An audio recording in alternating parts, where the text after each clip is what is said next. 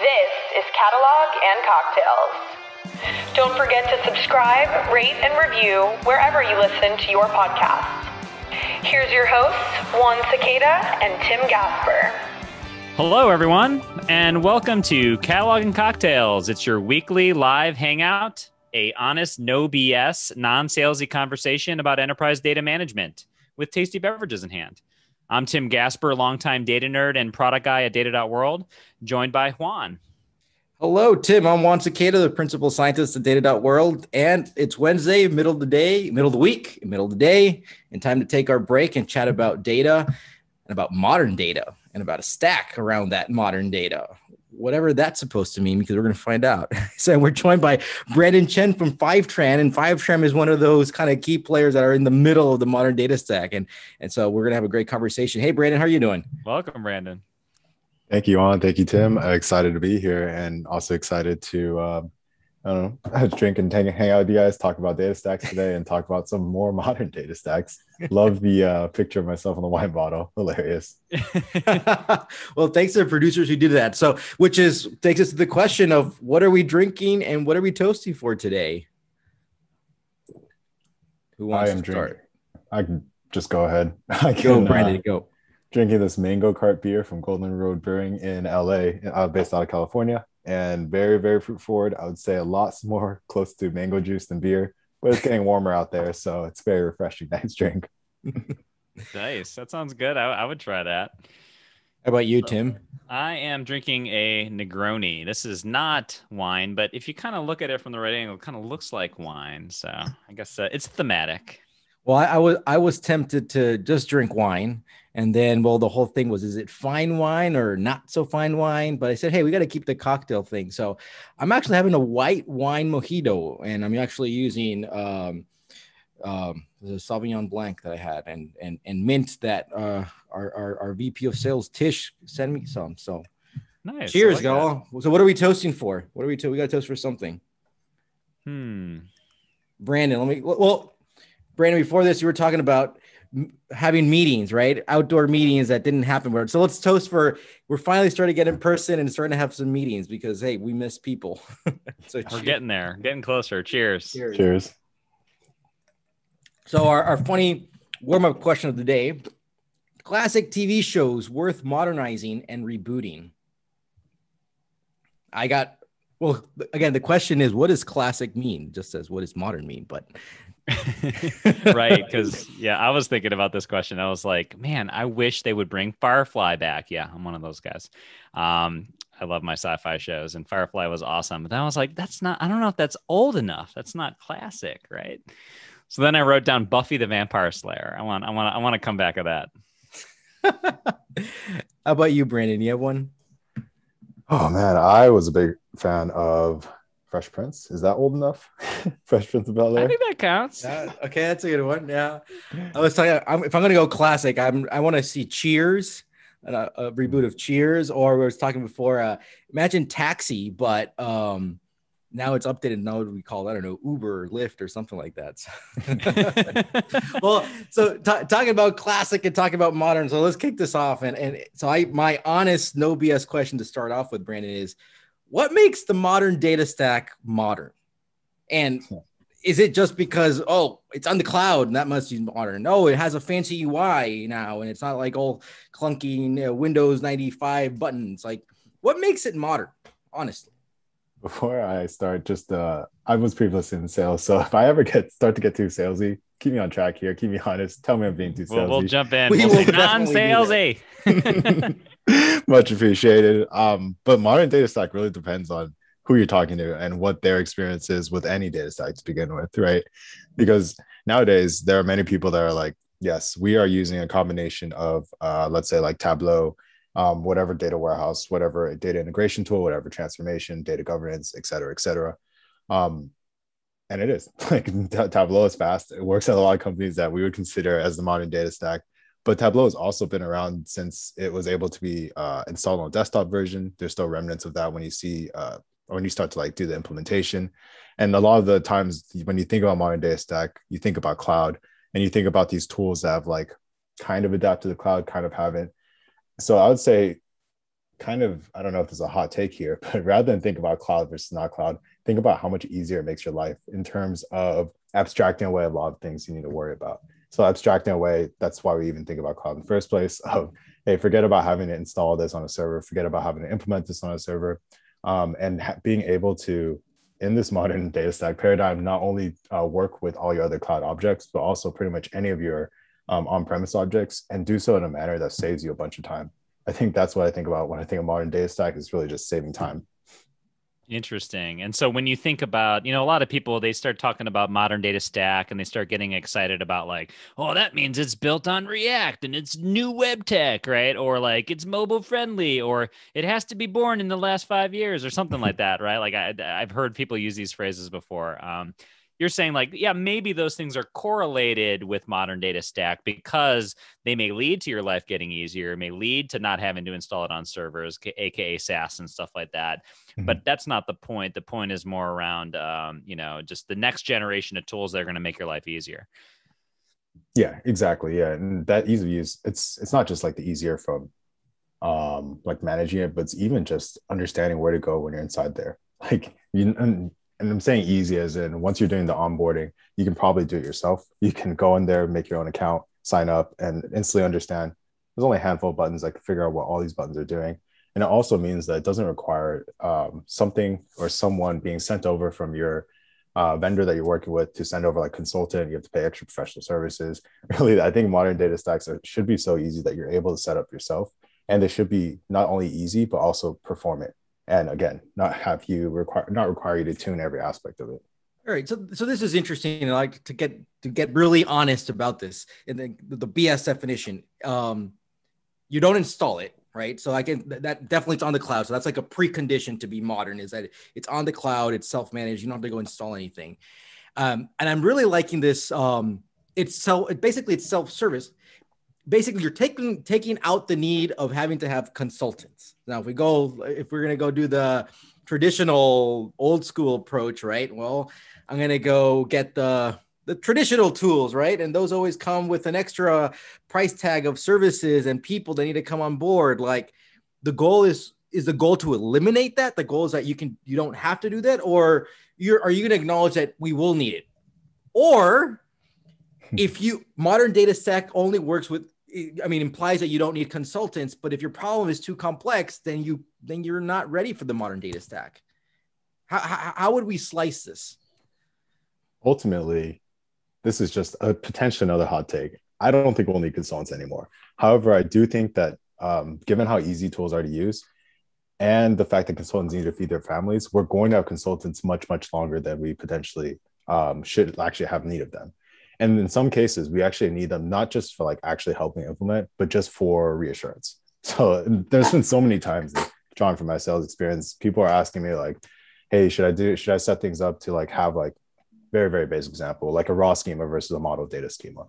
And it could be the answer is, well, if you have like a small enough use case, you could really just use the same schema for both. But they're looking for that reassurance of like, hey, am I thinking about this the right way? And that's all I'm there to do. In those cases, like, yes, you're thinking about it the right way.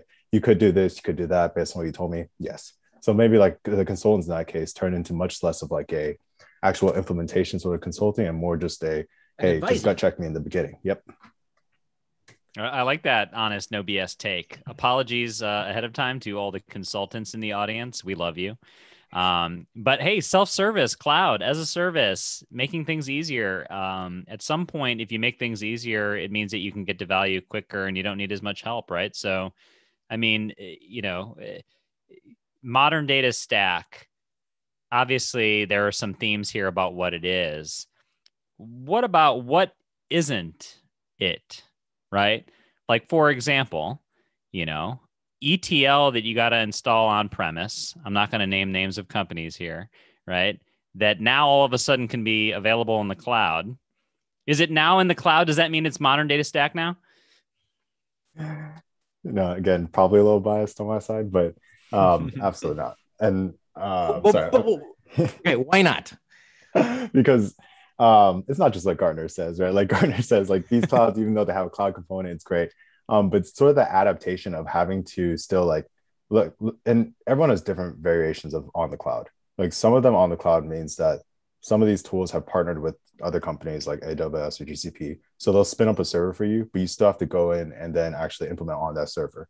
So it's like varying. It depends who we're talking about, and it depends how integrated in the cloud they are. Because the I guess the luck of it is that because Fivetran was created later, we had everything where, hey, yeah, it's really cheap for us to go and like buy a bunch of servers and then run this and automatically scale it on our side. But because they were created at a time where you couldn't just freely just buy servers and click them up and set them up in like minutes, they've had to adapt a lot of their technology and had to adapt a lot of their current process or historical processes to be able to run on different people's cloud environments. And although they have a little bit of support for like, hey, we can go ahead and set this up for you in some cloud environment that you own, or we can even go ahead and implement it. It's just the behavior of what their tools were meant to do was just slightly different because it's slightly different at the time.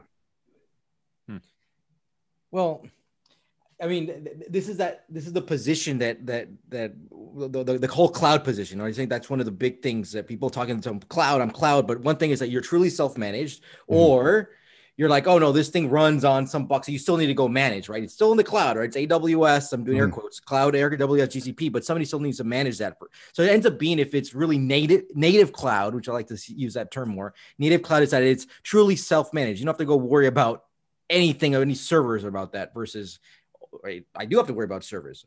So you are starting to go see kind of a lot of these legacy. Well, I mean, again, goes back to how much is it classic, modern, going in the back. But if a company or a tool that existed 10 years ago, right, they are now truly being not self-service, but native, right? Are they now getting that stamp of being the modern data cloud, the modern data stack? And I'm pushing on this on the words of modern data stack because heck, words matter. And then otherwise we start using this stuff for like blah blah blah and just makes the stuff confusing. And I think everybody's just getting on this bandwagon. And I mean, this is the annoying BSE and salesy thing. And I really want to kind of just clear all this noise out. People latch onto this like modern data blank, right? And, somebody creates a widget. They're like, well, we're the modern data widget, right? And it's like, oh God, the marketers have taken over, right? So I guess, one of the questions is exactly what Juan's saying, right? Yeah. And truthfully, I don't think, as much as we can try, like, I don't think we'll ever get to like, everyone's going to agree on this one definition, and the definition is going to keep changing over time. But I can think of, okay, we'll kind of work backwards. We think about like, let's say Snowflake or BigQuery, commonly accepted as that's a modern data blank. Sometimes they call themselves cloud science, whatever. But we think about this one thing, some shared traits across those two commonly accepted things. And like, for example, one shared trait is query optimization, just backend query optimization. You don't need to touch anything.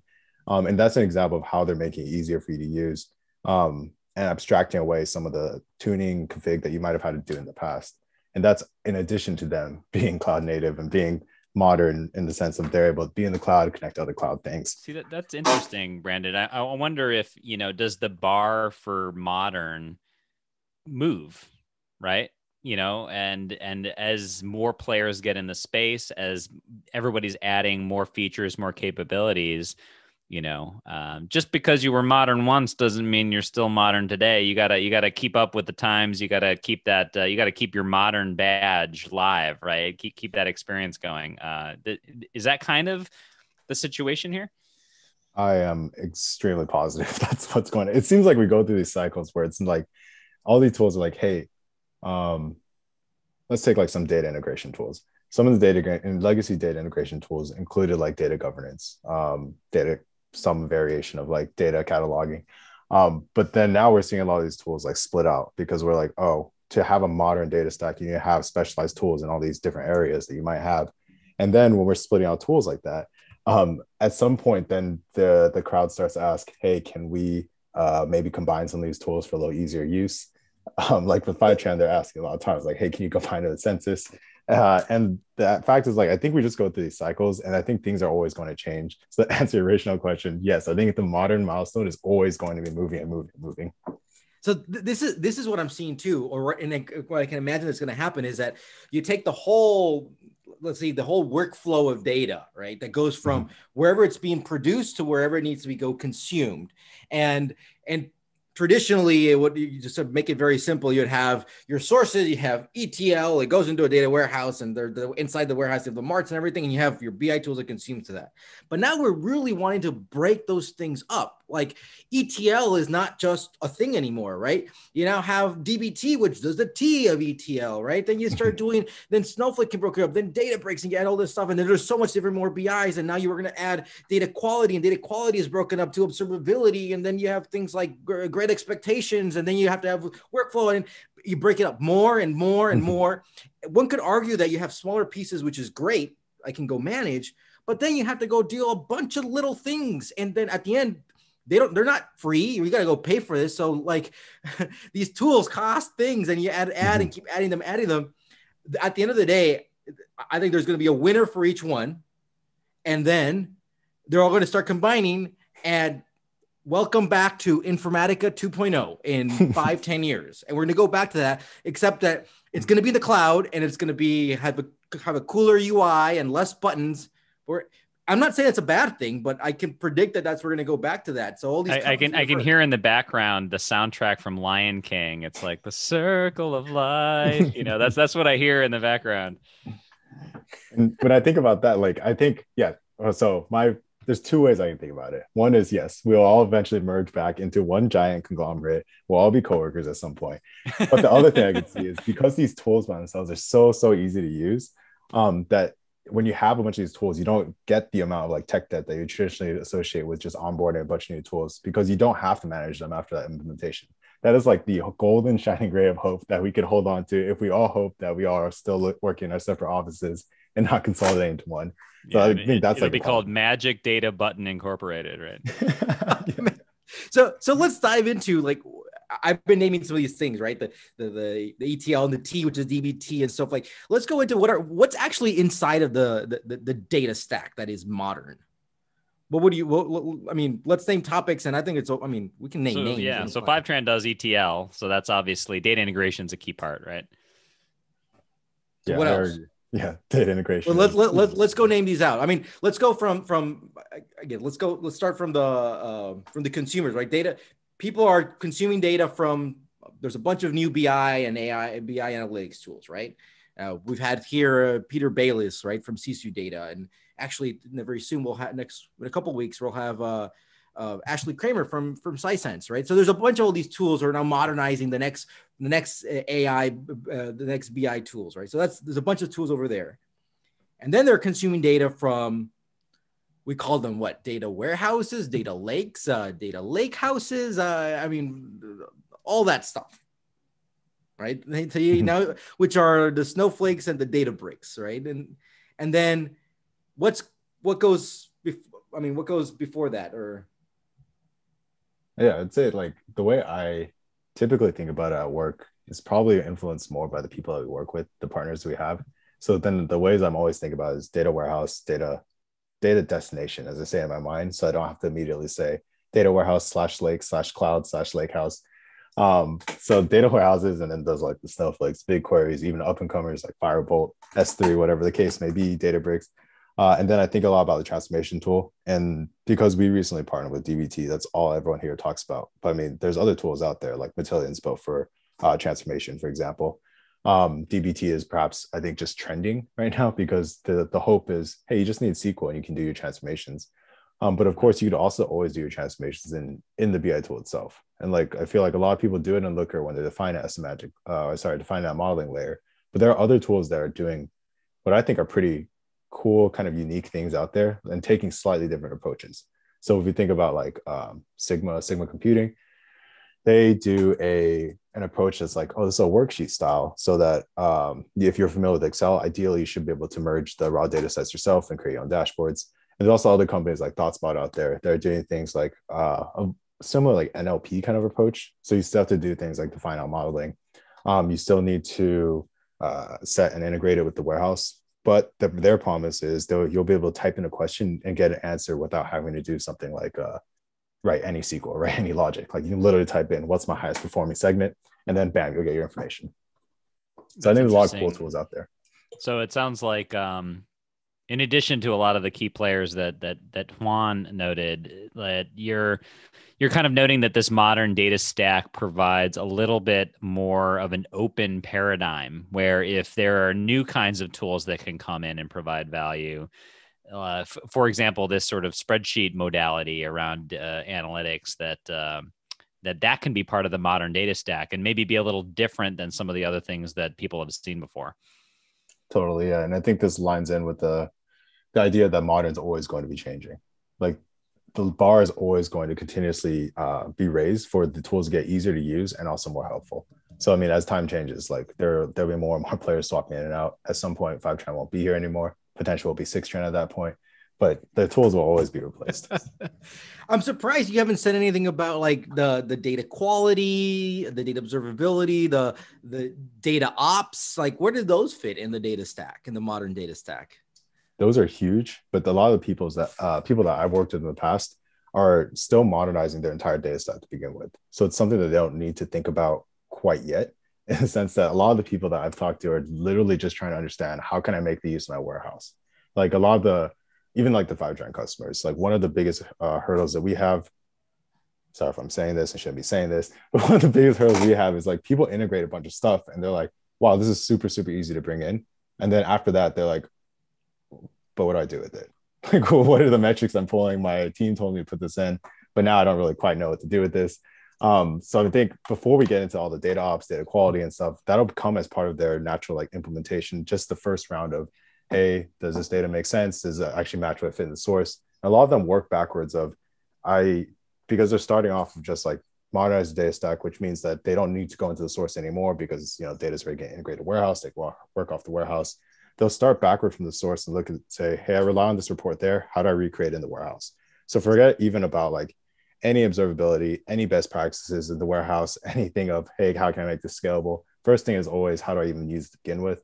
And then that's when I think teams should start to think about first data quality, making sure that the stuff that they actually report off is correct. I've been burnt by this in the past. Second to that is probably a little bit more data ops of like tracking who's touching what. And this is something that I'm starting to learn more as I'm working as an analyst. I have to say, this does not sound like a recipe for success in my opinion, because all you're doing is that you're just literally moving this.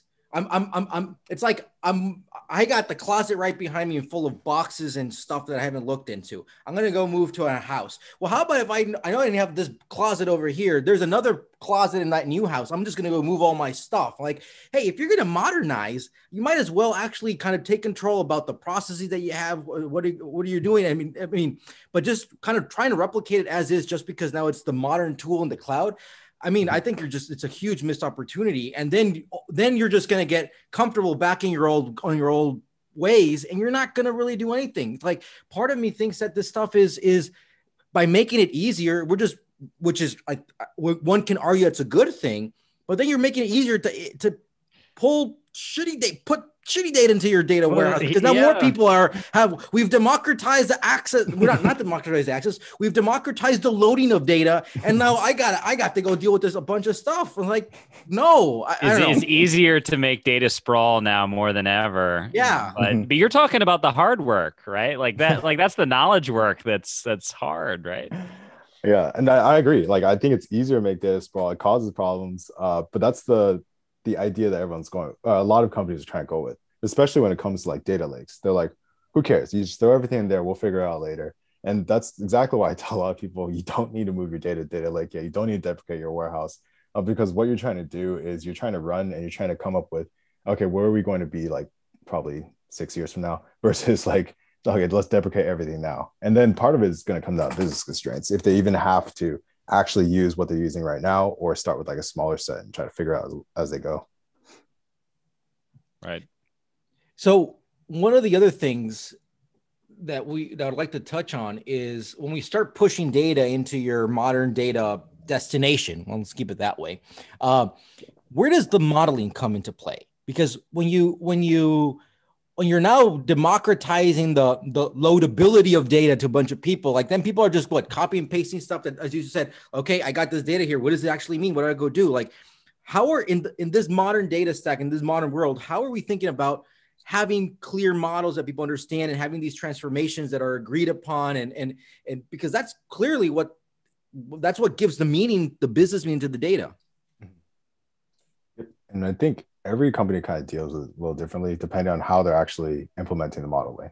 Like sometimes, like I was going back to whether they keep the transformation logic, the modeling logic inside the business intelligence tool, or whether they do it in the warehouse and then pull from that curated set of data.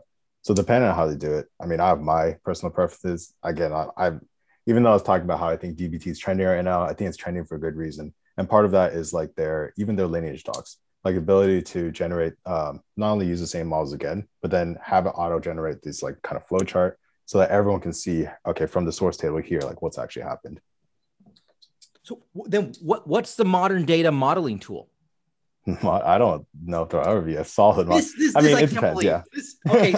Somebody needs to go start a modern data modeling tool and it needs to go talk to all this data where like this right there is an example of how we don't think about, like, we're just keeping the old ways. I mean, modeling is so crucial and we're just doing all this modern technology stuff. And the most crucial thing, we've left it out of the modern data stack.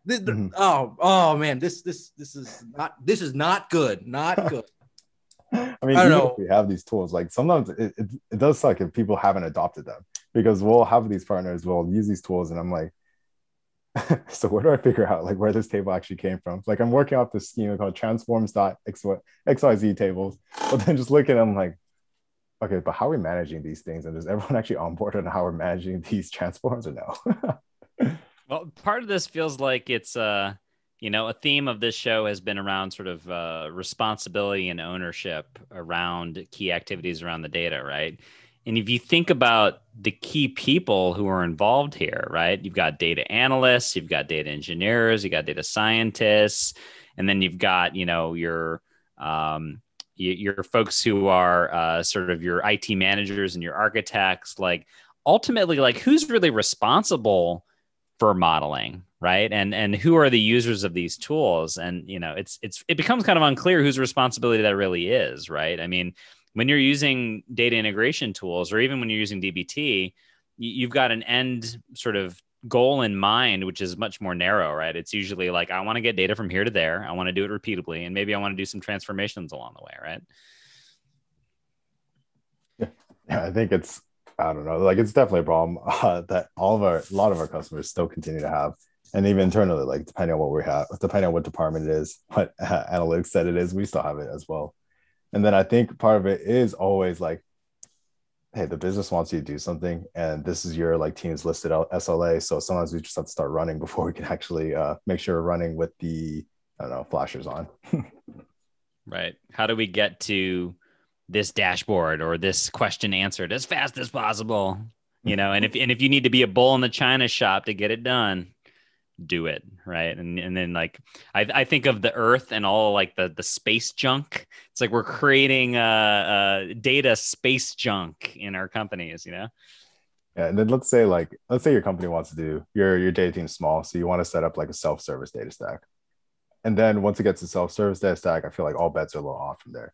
And the reason I'm saying that is personal experience of like at our setup, we have like approved dashboards, but they also let us use a few certain tools, make our own explorers, things like that. And then sometimes I'll take that and I send that to my team. So regardless of whatever data modeling tool the actual data team is using, if there are self-service users that aren't automatic, where their models aren't automatically integrated into that thing, then people are going to get confused about those as well. Right. No, that makes a lot of sense. And I mean, there's a good overarching point you're kind of leading to here, which is that like when you can make things more visible and sort of put things through a more well-governed path, you're going to actually get to a better place versus like the sprawl you can't see is the sprawl you can't manage, right? Mm-hmm. So this is kind of a hypothesis I have, and I'll see if you can clarify or tell me if I'm right or wrong here. Mm-hmm. I believe, or younger companies are the ones who are going to get on, who are on board with the modern data stack, right? And they're younger companies, therefore they need to be efficient. They need to run really quick and stuff. So they don't have time to go think about, well, let's put up this process. Let's think about these models. Like, here's the person in charge of this stuff. Here's the group of the teams responsible for their data. It's like, we just got to move so quickly because we're young and we don't know if we're going to be here tomorrow, right? So those are the folks who are going to be getting on board of the modern data stack, while kind of the older companies, they're like, it's going to take a while, right? They're already invested in their legacy world. Like, why should they go modernize now? Yeah, maybe Gartner's telling them. That's how I'm seeing things. Does this resonate with what you've seen in the market, or correct me here? Yeah, definitely. Like, I'm trying to think about all the new tools that are coming up, and I do see it as a lot of the younger companies definitely pick up a lot of these smaller tools, newer tools. And then it's just kind of word of mouth. It seems like it's word of mouth from there. And then I am also biased because I've lived and grown up on the West Coast, but I do feel like the West Coast companies are more inclined to be like, yes, let's just try this new random thing that no one else is using and just try to fit it to make our meet our needs. So a lot of the, especially like working in sales on the West Coast, is kind of nice, especially when Fivetran was smaller, because they were like, who are your customer references? 2 years ago, not that many. So 2 years ago, it's like, you should try us though. That's an interesting way to measure the maturity of some of these tools. You look at their list of logos and you're like, startup. Oh, legacy company. Oh, these guys are legit. Yeah, and like the most recent example is probably like Division. Like that one's not even related to how small or how big that company is, but then basically how new they are. It seems like that informs what their risk tolerance is for trying out some of these new tools. Right. That's a very good point there.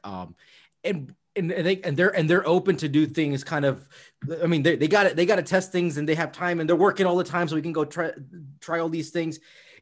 If they're growing, right, they're not thinking about the integration depth. And this was a good conversation that we had with Dave McCombs on one of our past episodes about being data centric. And I think it was called Power to the Data, is like, hey, we talk about, I mean, software debt, and we've been talking about data debt too, but in reality, it's integration debt. Like I have all these pipelines to go to this stuff, but is that really the way? Is that the ideal way to go maintain this? Or did I do that for this really quick request that I had? And now I'm being maintained, and now it's being maintained and by connecting all these different modern tools together. And hey, you guys are all startups too, right? Well, hopefully you're around tomorrow too, because I mean, anyways, I think there's hopefully a lot the bubble's not here. forming, right? Yeah. Especially actually, with some of the smaller tools, right? Luckily, you look at Fivetran and Snowflake and some others. Obviously, y'all are a lot bigger, so there's a less worry of the bubble there. But especially the smaller companies, you worry, right?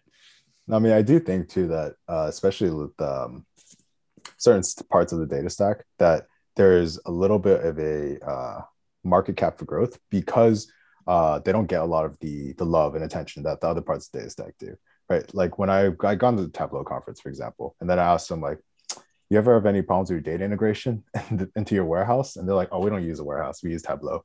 And then I'll talk to one of their friends and they're like, oh, actually, our Tableau's run off this Snowflake instance or something like that. So then a lot of times I feel like the BI tool immediately gets the most love from data analysts. So it's like hey, like the market cap, total more addressable market could be really, really large for this. Same thing with warehouses. Like if they run really fast, it kind of seems like they get that attribution of, hey, the data warehouse is responsible for storing everything. So let's go ahead and spend more money on the data warehouse. Whereas there's certain tools where it's like data integration is a little hard to quantify ROI, even like data governance or data cataloging, a little hard-ish to quantify ROI, and just not immediately as visible, I think, to people in the company. Right. Now, yeah, that's interesting. And, your mention of analysts kind of makes me think about people. And, before we jump over to lightning round questions here, Brandon, how do you think about how people fit into the modern data stack, right? Do you see, analysts, engineers, data scientists, do they have their sort of, modern data stack tools of their preference and they gravitate towards those? Is the modern data stack kind of democratizing access to tools to more different types of personas? We've got the rise of new personas, right? Like the analyst engineer. What's your take on people in the modern data stack? I think similar to the modern part of the modern data stack, it's always going to be a little bit open for interpretation. It just depends who you're talking to at the time. because we've had analysts here that will do the work of data engineers, data scientists at other companies, including everything from building their own pipelines to building out models on other people's the other integrations that we already have pumping in. So it just comes down to where they're working at, what company they're working at, and how small their team is. So how much other responsibilities, how many other hats they have to wear. And the way that I see it, like a lot of companies will say like, hey, data scientists are all the way up here. But, and this is another hot take, I think in some cases, some companies, the data scientists aren't doing what we're considering prototypical data scientist work, but it's another level created so that there is some sort of career progression at these companies. So that's my kind of like out there take on it. I think there's a lot of things that these engineers and analysts could be doing, but there's a truth bomb hidden in there, which is like, oh, you're a data scientist, aka an advanced analyst. You're a more expensive analyst, right? This is okay. We're being honest and no BS here, right? Well, we got let's go into our honest no BS lightning round, Brandon. So we got a couple of questions for you. So I'll start off. Can legacy companies get onto the modern data stack? Yes. I think we're in 2021. There's no reason they can't. It's just a matter of shifting the one market perspective and two, the technology. All right. You hear that, legacy companies? You're on notice. Get on the modern data stack. It's time. All right. Question number 2 here. I use Snowflake. Do I have a modern data stack? Just the way you asked that question. No. The answer is no. You need these other tools to make a stack. You can't have just one thing be a stack of one. It's a little bit of a sad stack. All right. Well, hey, I'm going to piggyback on this one, which is not my question, Tim, but I got Snowflake and Fivetran. Do I have a modern data stack? Of course you do. That's all you need. Hey, up to now, I was gonna say you got 5 stars on not being salesy, except up to now, Brandon. That's like an open-faced sandwich. The bread and a piece of meat on it. Is that a stack? All right, we'll let it slip. All right. I don't have a modern data stack. Do I need to change that fact quickly? Oh, absolutely. Sorry, that was salesy again. the right. Organize these salesy questions on purpose. Didn't realize they were low-hanging fruit. Yeah. No, if everything's working fine, I don't think you need to change. You only need to modernize once things start taking too much time and you're not growing as much. All right. Probably our problems everybody faces. Therefore, yes, you need to go into the modern data stack. Right. You got it, right? All right. Last question here in lightning round. So when building the modern data stack, should you start with ETL, data integration, and data warehouse? Are those the 2 pieces that are the starting point? Start with ETL and then data warehouse. Yes, though, I mean, truthfully, I wouldn't start with the ETL first. I typically start with the data warehouse and try to see what other ecosystems it fits in. So the data warehouse is kind of the hub, right? And then the things built around it. Yeah, in my opinion, yeah. That was an honest answer. Good job. I don't reel it back. I want to change my answer to the Fivetran Snowflake one. You actually don't need Snowflake. If you have Fivetran, that's the stack. All right. Well, it's our TTT. Tim takes us away with takeaways. Go ahead, Tim. All right. So we got a lot of good conversation here. I like this. There's a lot to unpack around the modern data stack and what's real and what's marketing, right? So what makes it a modern data stack? I like that we kind of talked about, does it make your life easier? Can you not worry about needing to install it on a server? Can you get to value faster? It's got to be cloud. It's got to be self-service. These seem like some good bars, but unfortunately they're a little fuzzy, right? And it means that this isn't. It's subjective, right? And what's modern today might not be modern tomorrow. I like that, Juan, you kind of threw out that litmus test of maybe if it doesn't. Well, actually, no, this is Brandon that said it, right? If it doesn't need consultants, right? And then Juan, you said maybe that's a litmus test a little bit, right? Is that if it doesn't need a bunch of services, maybe that makes it modern. And then finally, the other thing I liked was the idea that the modern data stack even though we have some boxes like BI and ETL and data warehouse lake that things fit into, the modern data stack opens things up to not have to have things fit into boxes quite so neatly, right? Things can be hybrid tools. Things can be slightly new categories. You've got things like reverse ETL now, where it's like what the heck is that? That couldn't exist in the legacy stack, but it makes sense in the modern stack. So that's interesting. That makes it very, very interesting. What about you, Juan? So one is, I really like that you said is, hey, the definition of modern, whatever it is, the bar is going to change. It's going to rise, right? So it's always going to be changing. So that's something that's important to note. And this notion of consultants, I think this is a good test, right? And for those consultants out there, hey, don't worry, don't be afraid. You're actually going to turn from implementation to more advisors. And I think that's also, you want somebody to go talk to confirm that what you're doing is the right thing. And actually, a huge takeaway I have right now is that there's no modern modeling tool. And I personally think this is a huge fail. And I'm afraid about companies in 15, 20 years, because whatever we were doing 30 years ago, we're going to still do it 30 years from now. And that's not good. There's an unsolved need here, and probably a good topic for a future catalog and cocktails. Yeah, I think we have to go talk about modeling here. So let's go, Brandon, back to you. So our advice section. One, what's your advice about anything very broad, data, people, whatever? And second, who should we invite next? My advice is, if you can do it in 5 minutes, just do it now. Save me X amount of time on washing dishes, like hours of washing dishes time, probably. That's my number one benefit. Who would I meet? Don't know any models' names off the top of my head if we're going with that theme, but I am a big fan of Denise Person at Snowflake. She's their CMO. Prior to Snowflake, she became VP of global marketing at Genesis at like age 27 or something crazy like that. And then she also launched Apogee and like defined like basically a whole new market segment. And me being the marketing nerd I am and trying to learn more, I think it should be great if you could reach out to her. Awesome. Love that. Yeah, we haven't had any people from Snowflake officially as part of the show, so we might need to remedy that. Love it. Hey, Brandon, thank you so much. For this. This is a great conversation. Reminder, next week, we are going to be talking about knowledge management means data management with Joe Hilger from Enterprise Knowledge. So listen to us next week. And hey, rate, subscribe, review us. We really appreciate all our listenership, and let's keep this doing. Brandon, cheers. Thank you so much. We appreciate it. Cheers. Thanks for having me. Appreciate it.